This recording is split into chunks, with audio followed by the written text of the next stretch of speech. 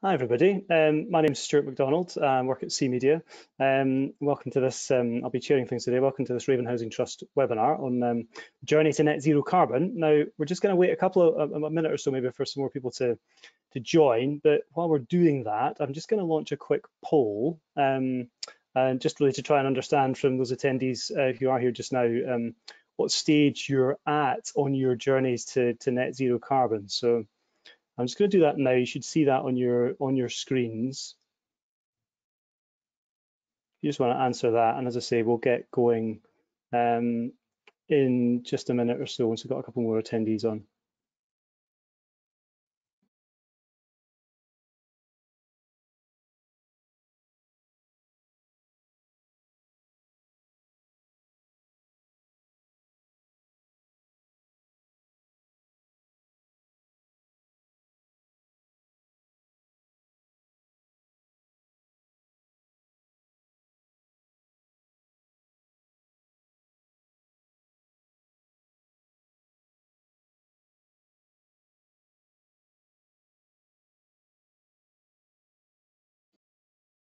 Hi, if you're just joining us now, I'm just running a quick poll before we get going with the webinar proper, just to understand what stage people are at on their journey to net zero carbon. So if you could answer the quick poll, I can see half of you have voted in that now. So yeah, if we can get a few more responses, that'd be great. We'll get going just in about 30 seconds. Thank you.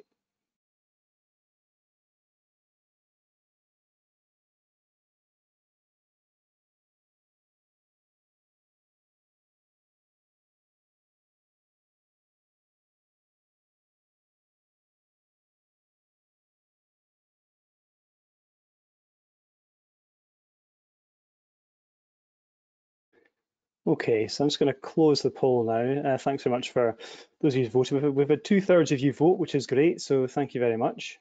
I'm going to share the results so we can have a look at that. Yeah, okay. I'll come back to that in a moment, but for the time being, hello and afternoon, everybody. We'll get going now. Welcome to this Raven Housing Trust webinar on the journey to net zero carbon. Today's session is going to focus on existing homes.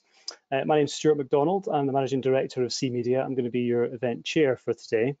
Now, the next few minutes, we're going to obviously hear from some excellent speakers taking us through some of the key issues around retrofitting and existing properties. Really pleased to say that we've got an excellent panel to join us here today. We've got Joe Hills, who is the Director of Assets and Services at Raven Housing Trust.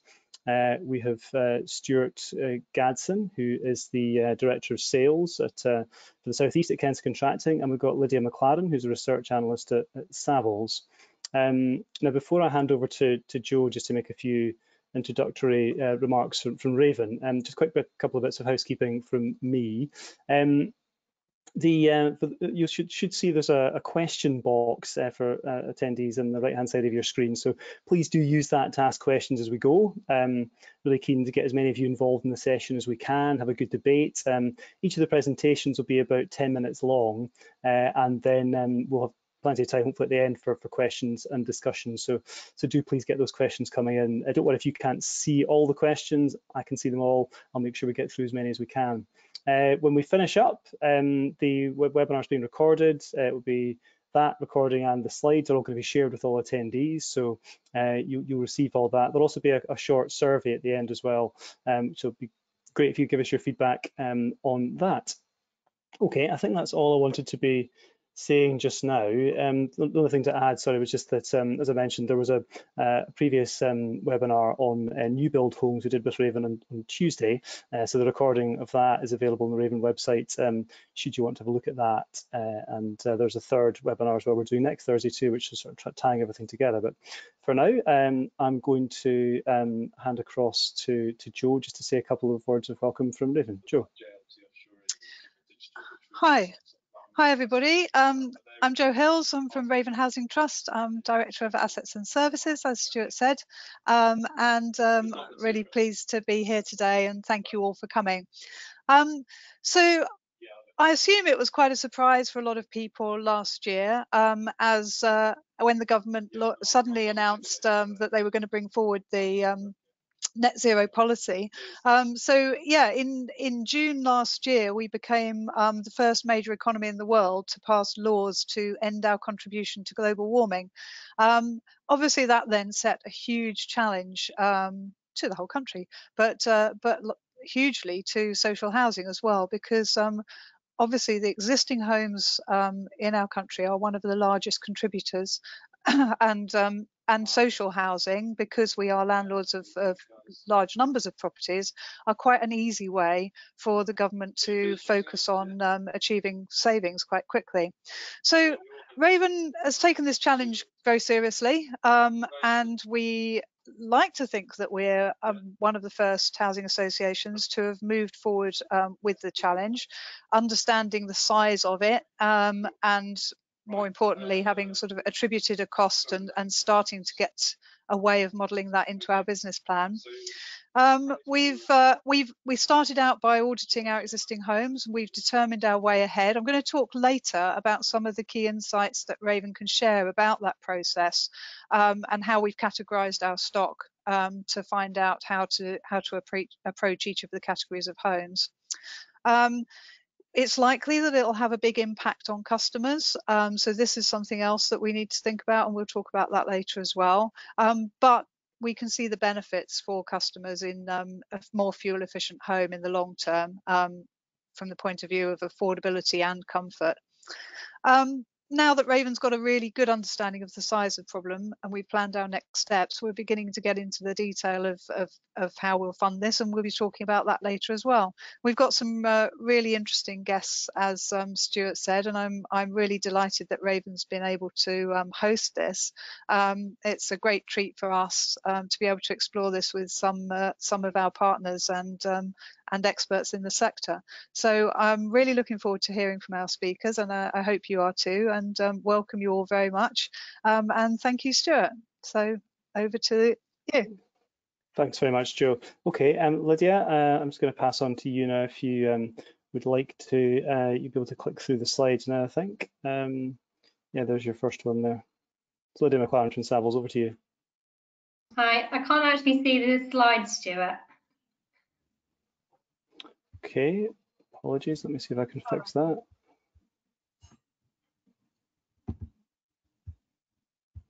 Sorry, there's a slight technical difficulty. Let me just see if I can fix that.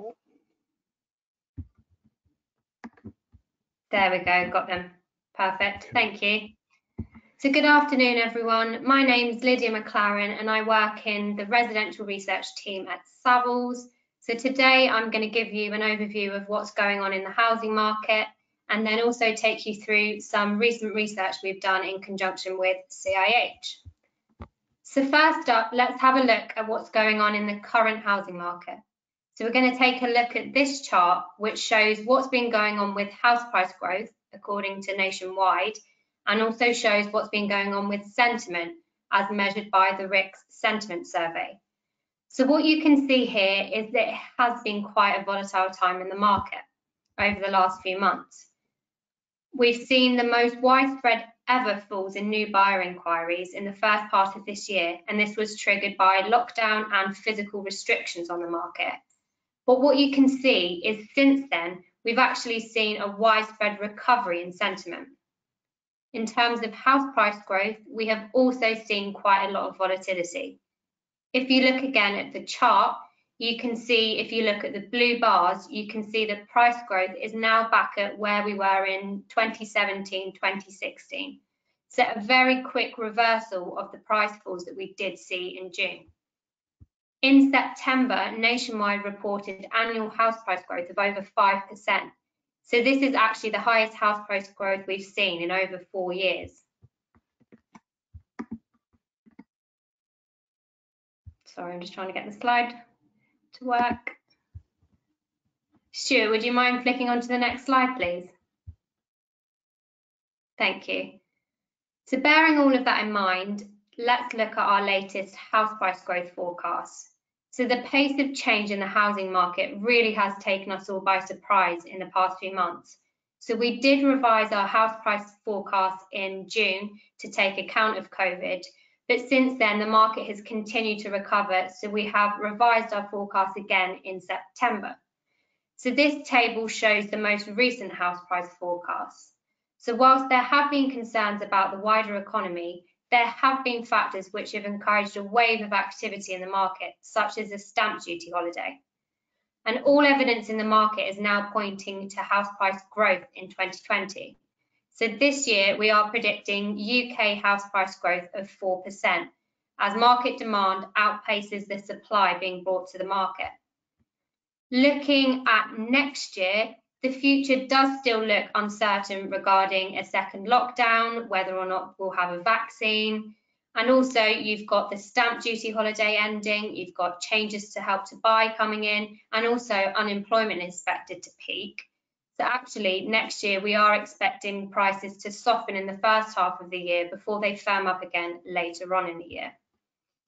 In the longer term, we are predicting 5-year house price growth in the UK of 20.4%, as this is due to a longer period of low interest rates, which gives greater capacity for more price growth. And in terms of regional patterns, we are expecting the patterns we were seeing pre-COVID to continue, so the Midlands and the North to continue to be the strongest performing regions. See if I can get this slide working. Stuart, would you mind flicking on to the next slide, please? So now what's going on in the development market? So obviously development has been affected by COVID, but how are things looking now? So if we start by looking at the number of completions, we can use the number of EPCs issued for new dwellings to give us a bit of a guide. You can see in the yellow bars what we had been delivering month by month, and you can see how much new build completions did actually fall off in April. But then what you can also see is how much new build completions have actually recovered since. So the number of new home completions is now back at 89% of pre-COVID levels, and they did fall down to 37% of pre-COVID levels in April. So delivery really has jumped back up again and shows how the market has been able to get going again. I think one interesting thing to point out is what we have seen is that new sites started has been slightly slower to recover. So what we are starting to see is a slight divergence between new homes started and new homes completed. Next slide, please, Stuart. So what does all of this mean for future delivery? So here, if you look at the chart, you can see how much we've been delivering in England over the last few years. So we are forecasting that 15 to 20% fewer homes will be built this year compared to last year. And unless we start building on more sites, even with build to rent, affordable and private sale altogether, we do still have a long way to go to reach the mid-2020s target. And if the target can't be delivered through private sale, then this means that there is the potential for build to rent, but also affordable housing to have a greater role in helping fill the supply gap. Next slide, please. So what about affordable housing delivery? So this chart here looks at affordable housing delivery over time. In the most recent year, total affordable housing delivery reached over 57,000 homes. So you can see that the delivery of affordable housing really has been growing in recent years. But I think what's more interesting here is the change in the tenures delivered. The delivery of social rent really has fallen off in recent years, whilst delivery of affordable rent and shared ownership has started to gather pace. So social rent made up 11% of delivery in 2018-19, and this is compared to shared ownership, which made up 30% of delivery. So going back to the market context, yes, you do have house price growth, but you do also have lenders being more risk averse, which has restricted the buying potential for the bottom of the market, so for your first time buyers. So there are questions whether we'll see a shift towards new build products with lower deposit requirements, such as shared ownership, which you can now buy for as little as a 10% stake, alongside discounted first homes and also Help to Buy. And I think it's important to point out here that yes, the story is positive, and although we do appear to be in a mini housing market boom, it's not a one-size-fits-all picture, and it is being driven by those who do have financial security, so those who are able to buy or rent in the open market. Next slide, please.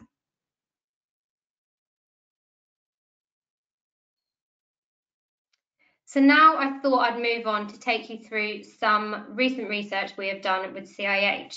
So this is our annual housing sector survey, and we had over 175 responses from senior officials amongst both housing associations and also local authorities. So I'm now going to take you through some of the key findings from the survey. Next slide, please, Stuart. So one of the first things that we wanted to know is how has COVID-19 changed sector priorities? So you can see on the left here that we have seen an increase in the importance for the likes of tenant support, quality of service, and supporting vulnerable and homeless households. And then if you move to the middle, you can see that there is a greater importance placed on investment in existing stock, and also development of new homes, but of affordable tenures. So what you start to see here is this tension between development of affordable tenures, but also greater investment in existing stock. If you look over to the right, what you can see is that new homes for market sale and market rent have actually reduced as priorities this year. Next slide, please. This slide here looks at how COVID-19 has impacted sector capacity and aspirations. And you can see that COVID-19 has clearly tempered appetite for risk, but also financial capacity. But I think this slide is interesting because it also shows the shift in the sector towards providers having greater control over stock and wanting to develop more stock themselves, which is really encouraging. Next slide, please. Now, if we move on to look at existing stock, unsurprisingly, building safety and compliance came out as top priorities for the sector, both in the short term and the long term. But what you can see here is that net zero carbon does become more of a priority in the long term. Next slide, please. So how will we fund this future investment? So the majority of respondents highlighted the need for grant funding to help fund investment in existing stock. And we do now have greater clarity and greater certainty with the new Affordable Homes Programme and how the £12 billion of grant funding will be split between tenures, but also how it will be split between London and the rest of the country. What you can also see here is that the sector, as well as being reliant on grant funding, is also reliant on bank finance, capital markets finance, and also rental income. Next slide, please. This next question looks at the obstacles to net zero carbon. So unsurprisingly, availability of grant has come through very strongly. Also, you have government policy, cost certainty, and technical solutions all coming up as clear constraints. So net zero carbon is really one of the biggest challenges facing the sector currently, although we do still have 30 years to reach these objectives. These 30 years is actually equivalent to 1,500 weeks, which I think when you say it like that kind of does put things into perspective. So Savills estimates that £4.3 billion of investment is needed per annum on top of planned maintenance work to achieve these decarbonisation objectives in existing stock. So there really are some key fundamental challenges associated with net zero carbon. But also, I think there are quite a lot of opportunities for the sector to develop new technologies and opportunities for partnerships and for collaboration. Next slide, please. So to summarise everything from the survey, you have the sector is clearly adopting a people-first, development-second approach. And there does seem to be a real emphasis this year on supporting tenants and supporting vulnerable and key worker households. The sector is definitely committed to meeting the challenge of building new homes, but also investing more in existing stock. And I think going forwards, government policy and government funding will be critical in helping the sector meet these challenges. That is it from me. Thank you very much, and I'll be happy to take any questions at the end. Thank you. Great, thank you very much, Lydia. That was brilliant. Okay, so I'm going to pass, well, just a moment, I'm going to pass to our next speaker, Dr. Stuart Gadsden. But just a quick reminder to everybody, there's please do get your questions in using the questions box there. So we've got plenty of things we can get stuck into, but loads from there, from Lydia's presentation. So yeah, please get the questions coming in. Okay, Stuart, I'm going to hand over to you now. Thanks, Stuart. Yeah, good afternoon, everyone. Stuart Gadsden here from Kensa Contracting. I'm going to try and move my own slides, but it doesn't seem to be working, so I think I'll need your help again, Stuart. So if you can go to the next slide, please.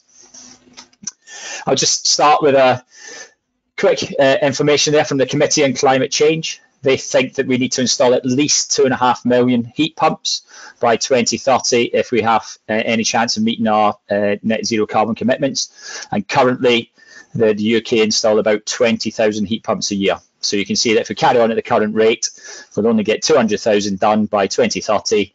So that leaves a further 2.3 million to find. So that's the scale of the challenge facing us, I think. How does a heat pump work? Well, you've probably seen lots of these types of slides before. Very simply, a ground source heat pump consists of 3 closed loop cycles. We have the heat source. So that is a water glycol mixture flowing through the ground. It collects about 5 degrees of energy. That goes into our heat pump. We transfer that energy to a refrigeration cycle. We then compress it from the heat pump itself. We get a high pressure, high temperature gas that then releases that energy to the water in our central heating circuits. And then we are nice and hot and we get our hot water. Everyone has a heat pump at home. It's our fridge. And all that a heat pump does is it moves heat from one place to another. And the beauty of a heat pump is that it's very efficient. So for every 1 unit of electricity that you have to put in to power the heat pump, you would expect to get around about 3 units of heat out. And that's why, you know, heat pumps are seen as the future heating technology for domestic properties in the UK. Next slide, please, Stuart. So typically, when people think of a ground source heat pump, you probably imagine Kevin MacLeod and Grand Designs and a large house that's built to a very high insulating standard, and there's lots of ground area available, and you have one house, one large heat pump, and it works very well. And that's a great model, and Kensa's sold many heat pumps to this market. But what we need to do is move towards widespread deployment, and that's hopefully what we are trying to do here at Kensa with our partners. Next slide, please, Stuart. So with our widespread deployment, we have to look at doing it at scale, and this is district heating. But perhaps district heating as you've never seen it before. We call it a shared ground loop, but you might have heard it referred to as an ambient loop, or even a 5th generation district heating network. And in our approach, each individual property still has its own heat pump, still fully under the control of that homeowner. They can switch it on and off when they want. They can buy their electricity from whichever provider they want, but they are connected to a shared network of underground pipes. So we have lots of boreholes in the ground. They are drilled vertically to depths maybe up to 200 meters. We connect them all together, and then you're just left with a flow and return pipe that then just tees off and goes into each individual property. Each individual property pumps the energy around the system and just takes out what it needs from the home. So in a way, it's just mimicking the traditional gas framework. Our mains gas network is pipes down the middle of the road. It tees off to everyone's house. You have a little gas meter box and your own individual gas boiler. All we're doing is replacing that gas infrastructure with borehole infrastructure, but then you still have your own heat pump.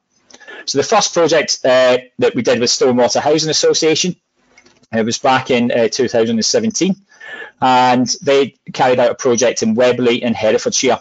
And this was for 49 bungalows that was predominantly a sheltered housing scheme, so mainly with their elderly residents over 65 and above.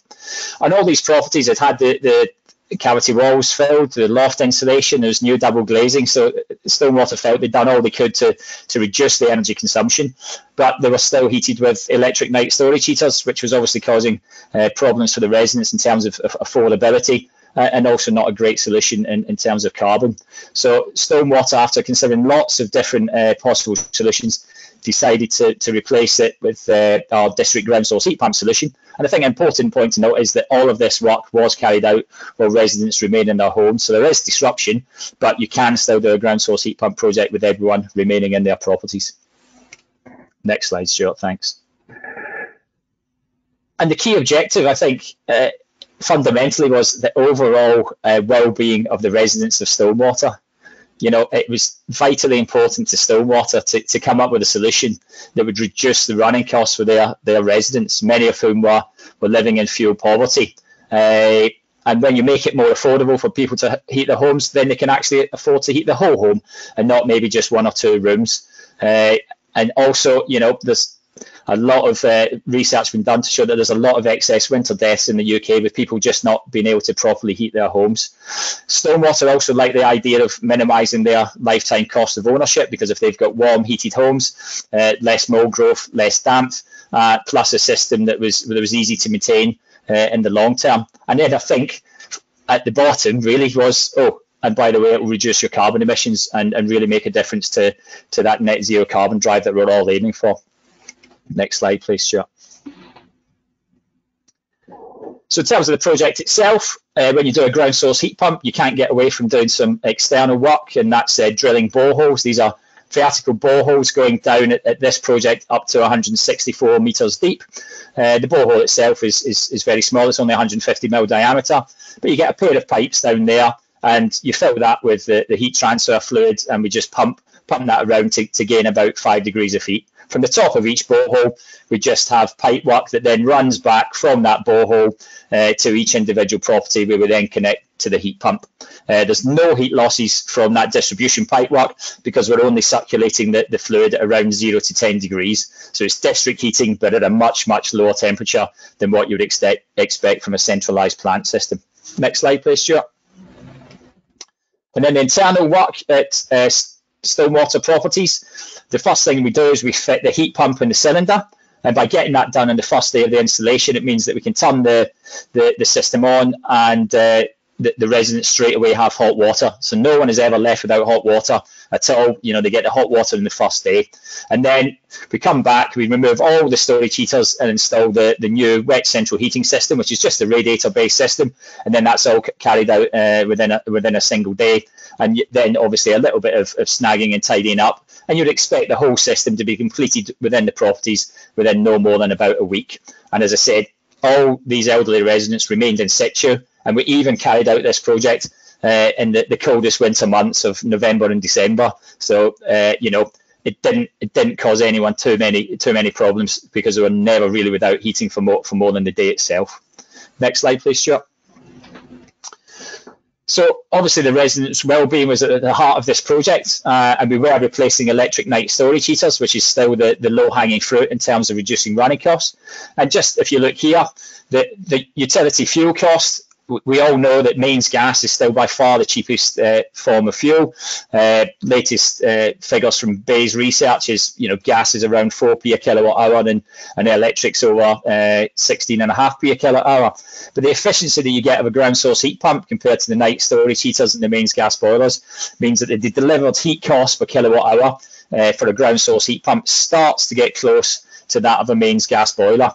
And then if you factor in that if you're on mains gas, you could take away the annual standing charge, then the ground source heat pumps actually becomes the lowest cost solution. But against the night storage heaters that Stillwater residents have, if they were heating their properties fully, and not many of them were, but if they were heating them fully, you'd expect that a ground source heat pump would potentially reduce the running cost by around about half.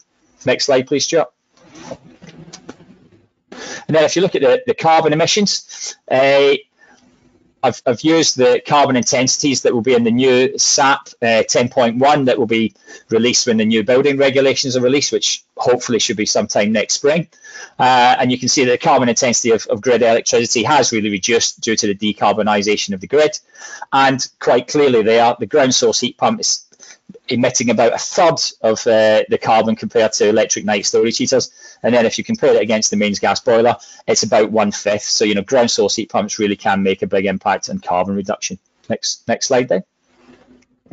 And the good thing was Stillwater were delighted with that first project, and they've gone on to do more. So we've already done over 120 heat pumps with Stonewall Housing Association, and we're now live in another project, a part of the Energy Superhub Oxford, which is a government-funded project receiving about £30 million of Innovate UK funding, and it's looking at widespread electric vehicle charging.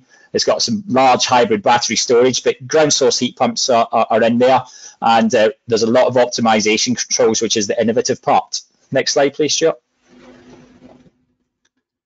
So the project in Oxford is on the Blackbird Leys estate, not far from the city centre.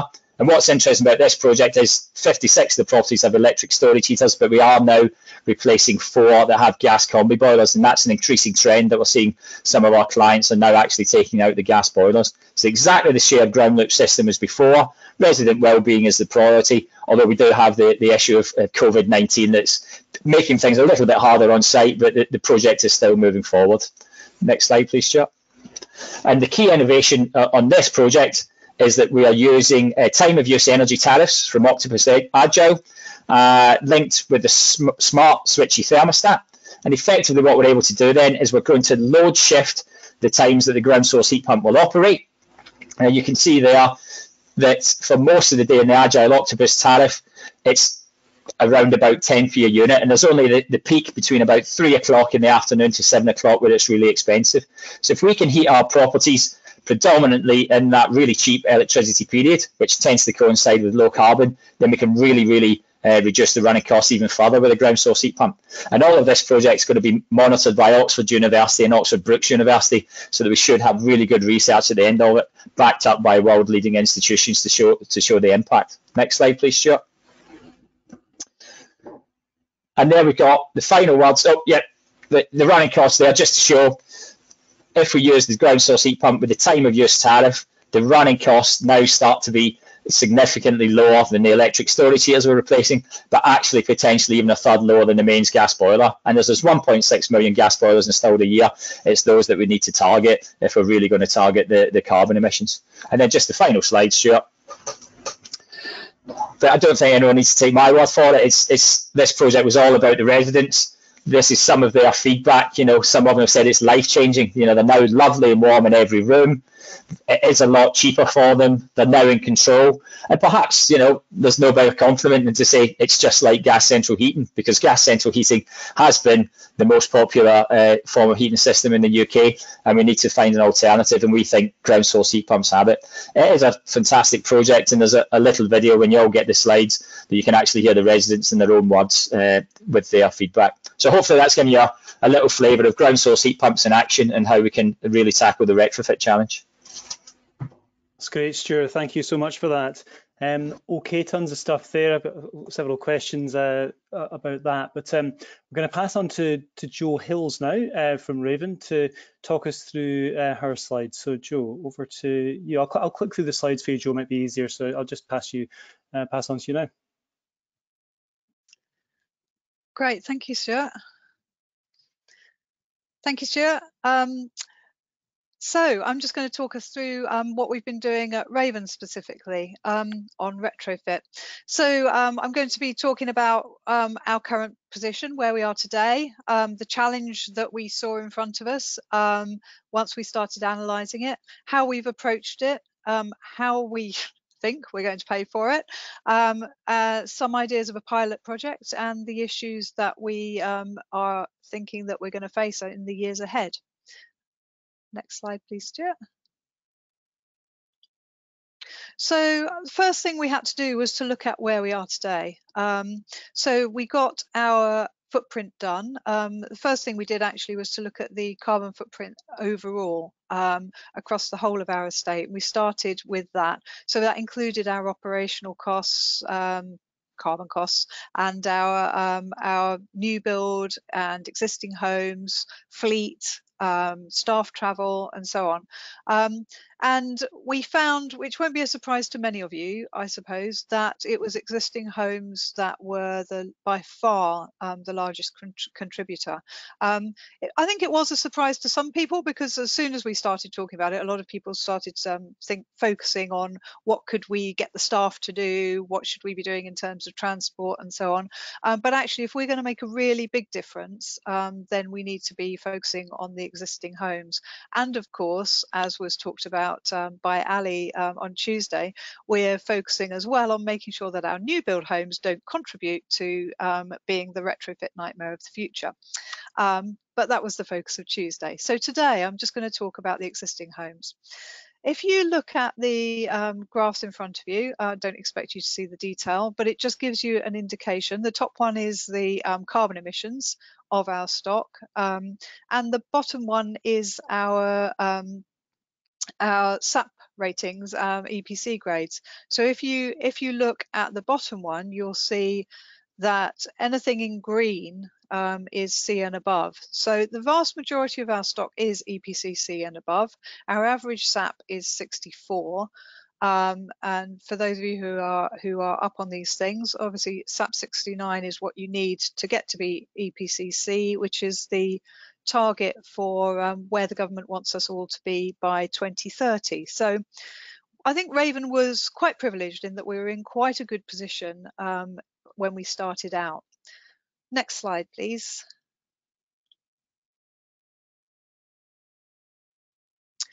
So the challenge in business plan terms. So our existing planned and cyclical programs were already a 30-year spend of, as you can see, 470 million. So this is all the investment works that everybody does: kitchens and bathroom investment, roof replacements, etc. And we've added on to that an analysis of the carbon spend on top of that. And the challenge is that the whole cost goes up by 25%. So obviously this was a bit of a blow to discover that, which is what you are, I'm sure, all facing across the sector. And the way we've analysed that is by getting an analysis of each of our homes individually, all 6,000 of them, and getting them analysed for what their current SAP is now and carbon emissions, where we need them to be, and what the measures are that need to happen in each of those individual homes to get there, and what that will cost. So we've got a contributed cost for each of our homes that adds up to that 115. Now, I wouldn't say that the 115 is a completely definite and fixed cost. It's based on lots of assumptions, and every now and then we cut our cloth in different ways, making different assumptions, for instance, about what grant is likely to come forward, and we come to slightly different figures. So you'll hear a lot of figures bandied about in the sector about what carbon cost could be per unit.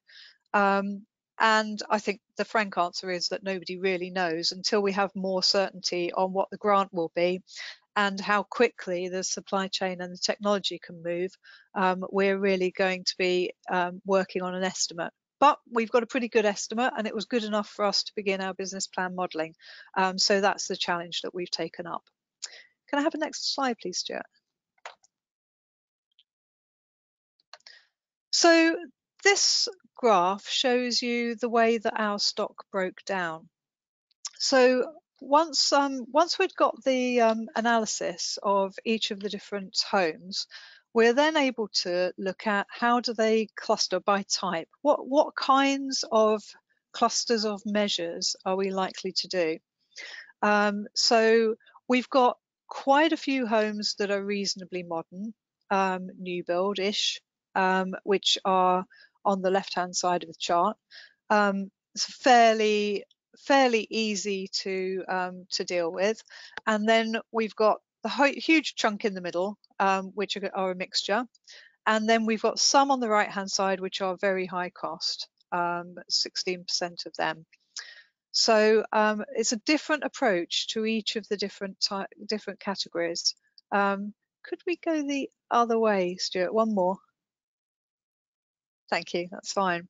So what is the different approach for those different categories? So for the high cost ones, that's 16% on the right hand side of the chart. We're really looking at needing to do a whole house retrofit. It's not going to be enough just to tidy them up a little bit. So we've been talking to people like Energy Strong about how would be best to do that.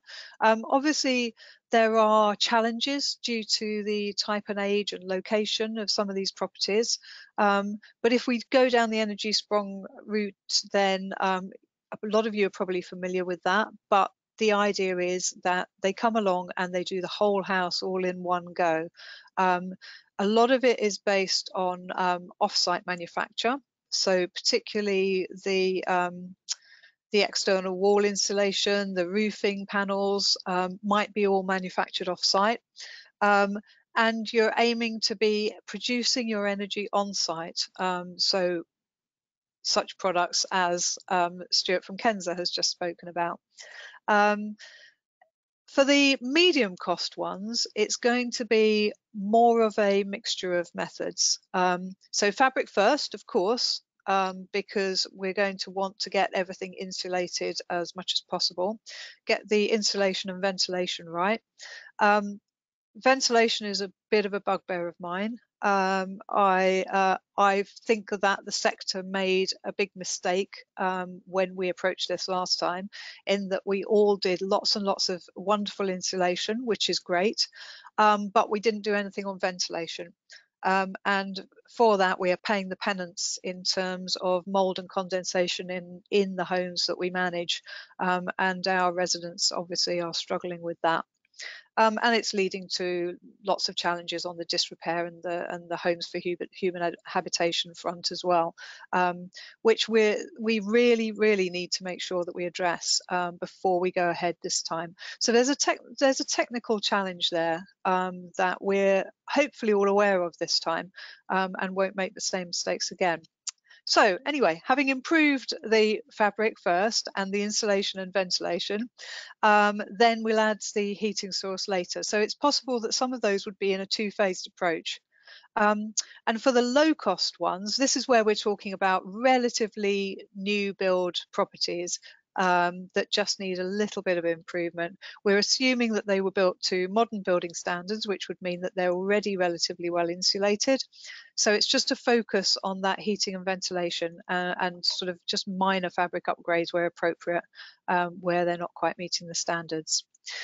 At the end of all of that, having retrofitted all of our properties, we still get 15% residual carbon. So we're talking about net zero carbon, but we don't actually achieve it from that retrofit alone, because there's an assumption that the grid will be gradually decarbonised as we go, and it will pick up that final 15%.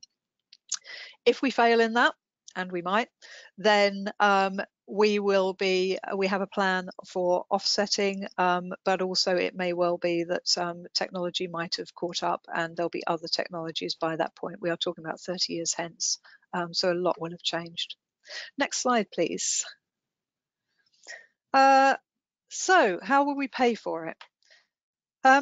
Bringing forward future spend. So instead of, we've currently got our business plan with 30 years worth of investment spend, roofs and windows and doors and so on. So instead of spreading that across 30 years, we'll be saying, okay, what we're doing is we're replacing those now with the correct measures for carbon reduction, but it's still replacing roofs and windows and doors. So it is, in effect, it's bringing forward future spend. So we're able to discount that planned investment from the cost of the carbon investment.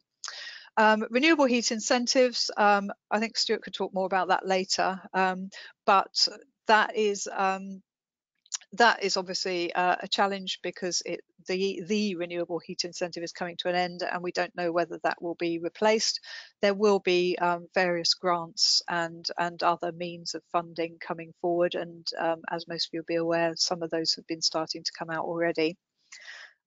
So we're all looking into those. There'll be savings on voids and arrears. We we'll assume, which we'll drive hard to try to make sure that we can. But certainly if customers are making great savings on their energy bills, then we would hope that they'll be able to afford their rent more easily. The whole affordability challenge should be eased, so there should be a positive benefit from that. We are intending to collaborate as much as we can, working in partnership with other housing associations and local authorities to drive down the costs by enabling our suppliers to be able to get bulk orders and get economies of scale. And we'll be taking up whatever innovation comes our way. And there's some great things coming forward from companies like Kensa that we're hearing about all the time. And I'm sure that will come on even more in the future. We're also going to have to both demolish and regenerate, but also consider disposal. So this is a way for us to continue to build new homes at the same time. Compromise and collaborate. I've just spoken about collaboration. Resident contribution, we're not keen on that particularly. It's something that is being considered whereby residents pay a small sum out of the savings that they make, but really we're hoping that the residents can get a lot of benefit from this work. Next slide, please, Stuart. So here's an example project which we're hoping to go with next year. So we've got 27 1960s homes, and they're currently they're not too bad on the SAP, but obviously need to be improved. But they're an opportunity because they're quite sort of regular builds, straightforward, and they can be potentially really good pilot for Energy Strong or similar sort of whole house approach. So we've looked at how we can afford that, looking at the estimated works, deducting the planned works, renewable heat incentive, hoping that we get it in time, or similar grant funding, and we come to a net cost of 16,600. And that's just an example. We haven't yet sort of decided for sure where we'll go and which project we'll go forward with, but we're just working that up with partners right now. It should be confirmed shortly. Next slide, please. So the issues have been touched on actually by previous speakers. Finance, obviously, I've talked about. Data is a really important part of this. Knowing what our current position is and what it's going to be in the future. I noticed that Stuart from Kensa just spoke about use of Switchy, and that is an example of the sort of tracking that we need to do to help our customers to manage their homes, and being able to get that kind of data of what is the humidity of your home, what is the temperature of your home, should you now be opening a window. That kind of information is really helpful, and we want to be working that into our, we're just literally about to start a pilot right now to test some of that kind of sensor technology to enable customers to take charge of what happens in their homes. Leaseholders are a challenge. We need to persuade them of the benefits, and the same with all residents, getting them ready for this, getting them to understand what the benefits will be for them is a great challenge. And we're going to be working with Place Shapers on a project to look at how to engage with residents best and how to make sure that they're on board, that they understand both how to use the technology to get the best out of it and also what the benefits for them could be. Technology, as we've said, it's going to zoom ahead. I'm sure there's going to be lots of innovation. I'm really looking forward to seeing what comes forward. Right now, there's some really great products available that we need to take advantage of, but the supply chain really needs support in development, and the best way we can do that is to work in partnership, to collaborate, so that we can provide the security of forward orders and also the large scale that I've talked about before. And skills, there is lovely Andy, one of our plumbers, who is looking forward to being retrained and learning how to work with ground source heat pumps and all sorts of other new technology, and we will do a lot on skills and look forward to being able to run and maintain our own technology. Thank you very much. That's great. Thank you so much, Jo. Thank you to all our panelists today for some excellent presentations. Okay, right. So we've got now just over 10 minutes for questions and discussion. So what I'm going to do is I'm just going to move on from this so we can see everybody. Here we go. I can ask the panelists just to put your webcams on again, please, so we can all see each other. What I'm going to do is I'm just going to quickly share the results of the poll we did earlier, again, just to remind us of that. So here we go. So what that shows, obviously, is that we had about 2/3 of people complete that, which is great. So thank you so much. And pretty much clear here that a majority of the attendees today, anyway, are still very much at the start of understanding, you know, their carbon footprint. So pretty much at the start of their carbon journey. So hopefully today's been really useful for you in terms of understanding, you know, what the state of play is in the market, and obviously what you know, what products are available, and clearly what decisions that Raven has come to based on the evidence of its own properties. So those are results there. I'm out of interest actually to Jo. Does that surprise you at all, seeing that as a result?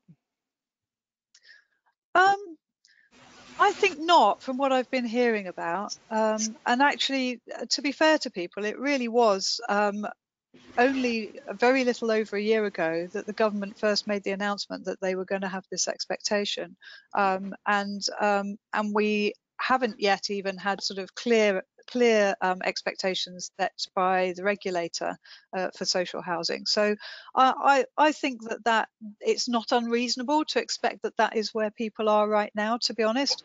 We just happen to be very keen on this and to have expertise in our team, so we were able to get a flying start, I think. Yeah, I mean, Lydia, we obviously heard in your presentation about clearly some of the survey work that Savills has done to understand where the sector is at just now. I mean, presumably it is the case, although obviously the #1 priority for housing providers in the sector just now is around building safety and compliance issues. Presumably, I think I heard you correctly, it is the case that focusing on the zero carbon challenge is still very much a key priority for housing providers. Yeah, I mean, definitely. So I think in the short term, it does seem as though providers are concerned with building safety and compliance, but you do really see it coming in the long term as a priority. And I think, you know, it's 30 years away, but when you kind of put it into weeks, like it's 1,500 weeks, you know, that will go quickly. You know, it needs to be, you know, we need to consider it, and it is a key priority. I think it's just, yeah, kind of continuing that momentum. Yeah. Okay. All right. So just there's when you mentioned skills at the end there, Jo, was a question from one of the audience members just around that point, and obviously clearly we'll bring you in this, Stuart, in a minute too, if that's okay. But very much that point about the extent to which the industry, you know, the skills are there to do the retrofitting work that we need. I mean, we talked on Tuesday's session about this from the perspective of new build, and obviously thinking about modern methods of construction, but clearly on existing homes, the potential for that is maybe slightly less, although still there to some extent. But I just wondered, you know, are you confident that you see enough of a focus here to see that may be improving that skills and supply chain situation? Jo, to you first, then to you, Stuart. It's an area that I think we need a lot of work on, to be honest. We've been doing an external wall installation project in recent times, and I think it's been pretty clear there've been a lot of learnings from that, where actually the people working on it perhaps did not yet have that sort of understanding yet of what do the residents need, and what you know, how to involve the residents in what's needed, and how to bring them along on the journey with them, and also what residents would expect to be happening around them. And then we've got the issues of making sure that everything is properly airtight and sealed at the end. And I think there are challenges there with understanding and with skills, which every project that we do, we're going to learn and we're going to improve, and certainly we'll do lessons learned from every project as we go, and we'll increase our knowledge. We've got a direct labour repairs team, and as I say, like lovely Andy there, they're very keen to be able to learn and do it themselves. So certainly the long-term maintenance we'll be taking on ourselves. But yeah, that installation skill set, I think, is something that the whole sector needs to take on very seriously. Okay, thanks, Joe. Stuart, what's your take on this? Yep. I think obviously when you're installing a ground source heat pump, there are some specialist works, namely drilling the boreholes. But that sector will grow with us if there's demand there. I think when it comes to installing the systems inside people's properties, the approach that Kensa actually taking is to try and partner with the housing association or the council and actually work with either their direct in-house service teams or work with their already appointed framework contractors. So we actually train them up so that they know how to install the systems, and then obviously crucially they then know how to maintain them long term. So if we take Raven as an example, we are already in discussion with Joe's colleagues and the direct in-house team about how Raven could come on board and not only just install the systems for Ravens, but actually they could potentially offer services to other housing associations within the southeast of England on both the installation side of it and the long-term maintenance. So I think it's the way we look at it is Kensa are the experts in heat pumps. We know how these things work. We need the bodies, and we can train them up and use them. So I think we can do it, but we do need to work in partnership with each other to overcome that. Great, thank you. A couple more questions are now. One from Kevin Walters for you, Joe, just asking for a bit more about the data used to estimate the costs, the retrofit costs. He's asking if there was a specific data framework that you used to categorize each property. Yeah, so that was done using Chrome, which is, I think it's pretty much the industry standard, to be honest now. That's Chrome, the software that does, it takes the data from the EPCs, SAP rating and so on, and also looks at the build type and comes up with a package of different measures. So yeah, and I think you'll find that is the way that most people are approaching it, because it's got this great data set behind it, and it's continually updated, so that you can know that it's the cutting edge. So pretty much any consultant that you go to, I think, would be using Chrome in the background to help manipulate the data. A question, I think, to all three of you to have a think about, for another audience member, just wondering about just in general, any particular things that you'd like to see people thinking about to ensure that the housing sector can maybe make the most of its collective efforts to ensure we have the best possible chance of delivering on the changes that are needed to hit the 2050 target. I don't know, Joe, do you want to pick up on that first? I was expecting you to go to Lydia then. Yeah, no, absolutely. So I think the sector as a whole, the big ask really is of government. We really need to have policy clarity. It would be really useful to know, for instance, are they going to stick with EPCC by 2030? How strong are they going to push that?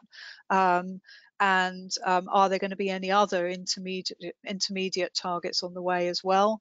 Because what we don't want is to spend an awful lot of time making plans and then find it shifted in a different direction. We also need clarity on funding, as we've mentioned. We're making plans here for 30-year investment, and we're modelling our whole business plan on it. So to have funds come out like the one that came out last week, very short term, you've got to turn it around in a month, and you've got to spend it within a year. It's really difficult to be sort of planning in fits and starts like that. We need sort of secure, stable funding that we can work with, and I'm sure government is addressing that. I know that they are getting onto it. So I have every confidence that may be coming forward, but the sooner it comes forward, the easier it will be for us. Lydia, what's your sense of that? I mean, are you hearing about any kind of moves in the funding front at all from the work that you do at Savills? I mean, I would definitely echo what Joe has said in terms of needing kind of longer term funding. And I think that does seem to be something that the government is considering, kind of the benefits of, for example, a 10-year funding programme, you know, allowing providers to plan over the longer term, you know, rather than the standard 5 years. So I think that is definitely something that's being considered. And I think as well, kind of large scale pilots would be really helpful to kind of understand how the funding works and also to kind of help develop the technologies. And it's a really good opportunity for collaboration as well. Okay, thank you. Stuart, sorry, and your take on this?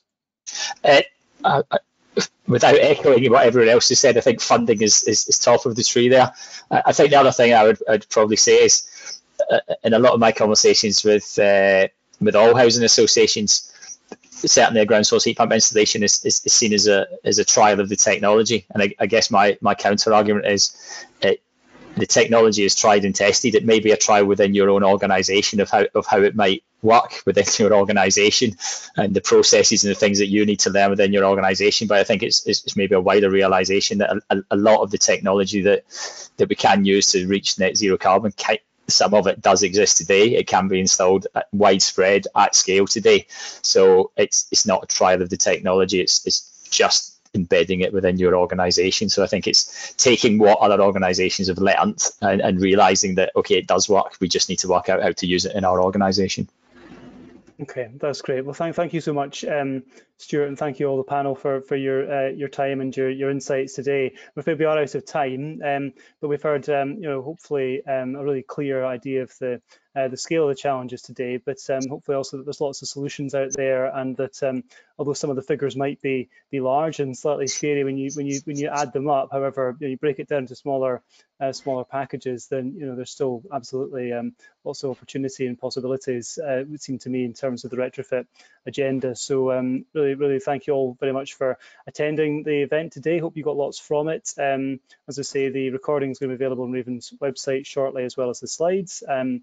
You'll also receive emails with links to those as well to share with your colleagues. So thanks again to the panel for your time today, and yeah, please do join us for the third episode of the Journey to Net Zero that Raven's doing next Thursday. We'll be looking at the opportunity that housing providers have to really lead the way on the agenda here. So thanks again, everybody, and yeah, see you soon. Thanks, everyone. Thanks, everyone. Thanks, bye.